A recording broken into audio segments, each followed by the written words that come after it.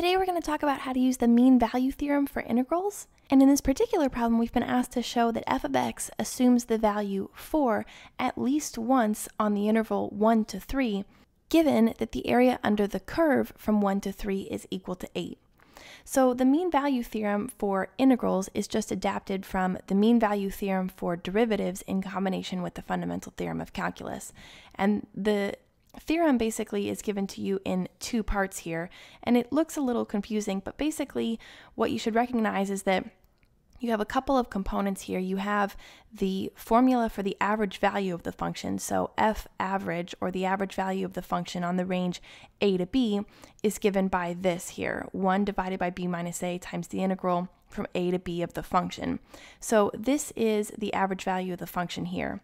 And what you say is that if the average value of the function on the range, we'll just call it f of c, then the area under the curve between a and b is f of c, the average value, times b minus a. And b and a are identified in the interval here, 1 to 3. So a is 1 and b is 3. So really all the formula is telling you is that there's a point c, so we have f of c here, but there's a point C where the value of the function is the same as the average value of the function on that range. That's all it means.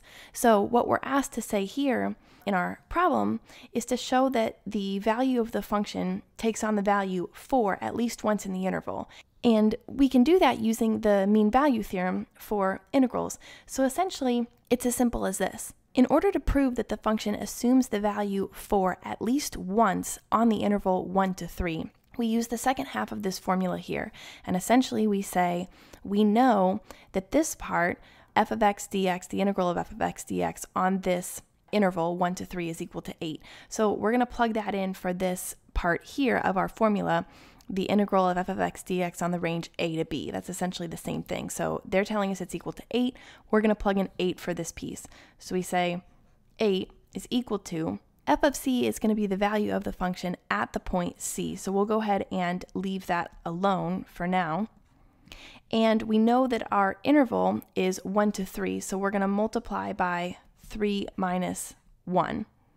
And all we're doing here now is solving for f of c.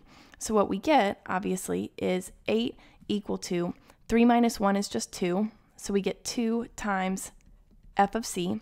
We divide both sides by 2, and we get 4 equals f of c. And what this tells us, we've used the mean value theorem for integrals to show that the function takes on the value 4 at least once in the interval 1 to 3, given that the area under the curve between 1 and 3 is equal to 8. So that's how we use the mean value theorem to prove that the function takes on the value 4 at least once in the interval.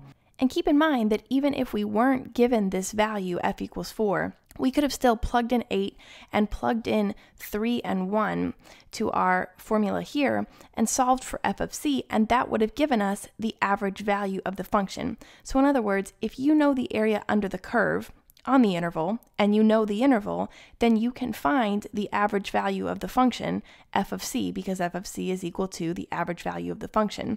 And therefore, this tells you that the average value of the function on the range 1 to 3 is 4, and that the function assumes the value 4 at least once in that interval. So you essentially kill two birds with one stone. This gives you two pieces of information. So I hope you found that video helpful. If you did, like this video down below and subscribe to be notified of future videos.